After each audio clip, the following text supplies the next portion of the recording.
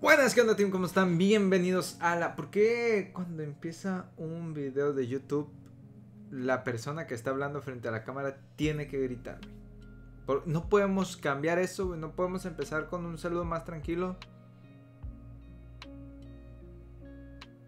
Buenas, equipo.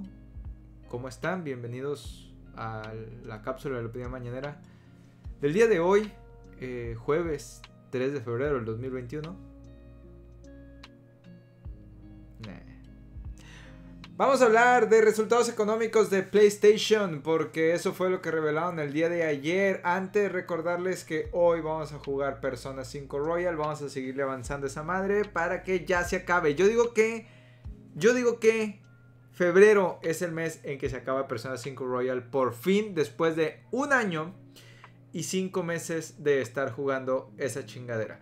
Vamos a empezar entonces con las noticias. Si les parece, resulta que...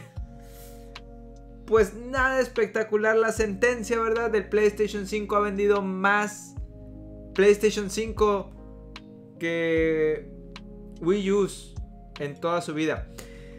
El diciembre 31 del año pasado, PlayStation llevaba la nadísima despreciable cantidad de 17.3 millones de unidades vendidas. El WiiU, en sus 7 años de vida, vendió 13.5 millones. Estos cabrones llevaban casi 4 millones más de lo que el Wii U vendió en 7 años, pero ellos en un solo año. 13 meses para ser exactos, ¿no? Está muy cabrón. Y no solo eso, sino que este número está un poco por debajo de las ventas del PlayStation 4 en ese mismo tiempo. O sea, en 13 meses el PlayStation 4 ya había vendido 20 millones. PlayStation 5 llegó a 17. ¿Por qué no ha vendido los otros 3? Oh, sí se acuerdan que estamos en una madrecita así tranquilona, la cosa llamada pandemia. Pues miren, mucho se ha hablado de esto y mucho lo han dicho, pero hay escasez de componentes electrónicos, de circuitos, de chips y demás que no ha subsanado y no va a pasar. Va a seguir habiendo escasez de aquí al siguiente año, al menos se pronostica. Entonces, sí hay demanda de PlayStation 5. Pudieron haber llegado a esos 20 millones de PlayStation 4 tranquilamente, pero no hay chips, güey. No hay sabritas, digo, no hay componentes electrónicos para poder arreglar esos PlayStation 5 y dárselos a la gente para que los compre, güey. Es como, hay muchísima demanda, pero no podemos salir con la oferta. De hecho, tanto así que PlayStation ya tuvo que reducir su margen de...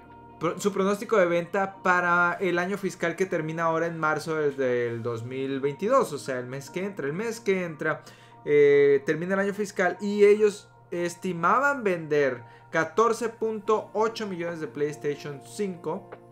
Pero ahora tuvieron que bajarla a 11.5 millones. O sea, 3.3 millones menos. Lo cual significa el 23% de su pronóstico inicial.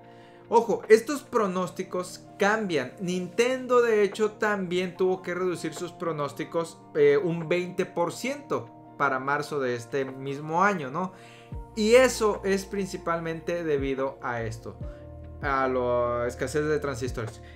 El problema aquí es que PlayStation utiliza componentes más complejos que los de Nintendo.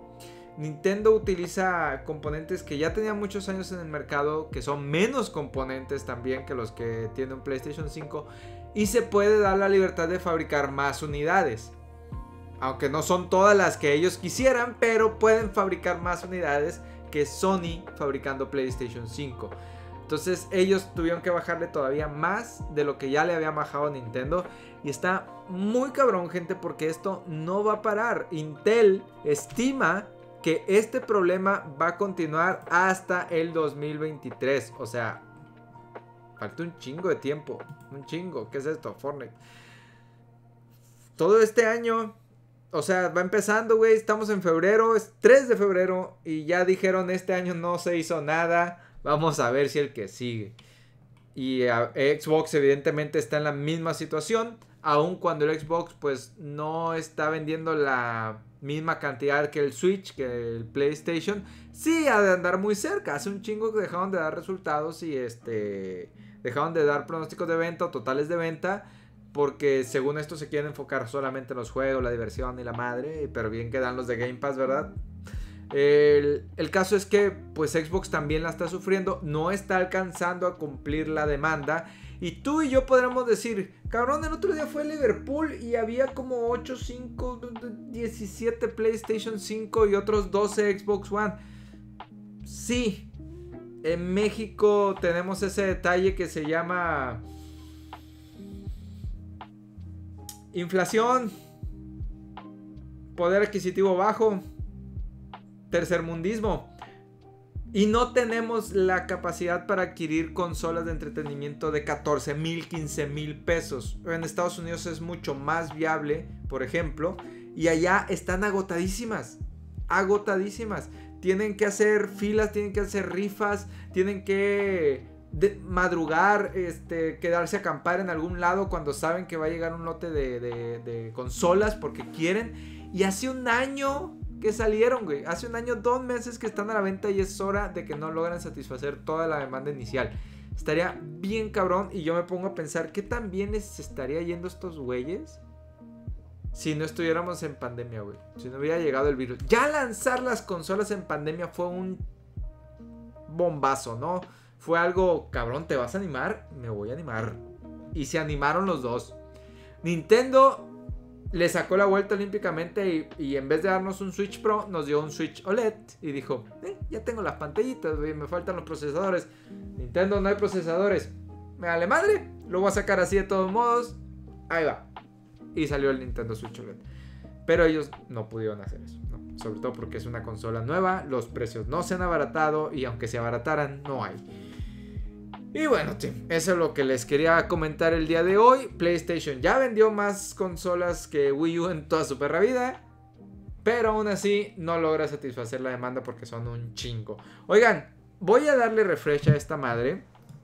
Y estamos a 7 suscriptores de hacer la rifa de la tarjeta de regalo. O sea, 7. No somos nada. 7 personitas más que se suscriban y regalamos la tarjeta de crédito para Xbox, PlayStation o Nintendo Switch. El ganador elige para cuál consola por haber llegado a los 8,500 subs. Y después quedan las demás metas, ¿no? Pero por si no se han suscrito, ahí tienen una aliciente más, ¿ok?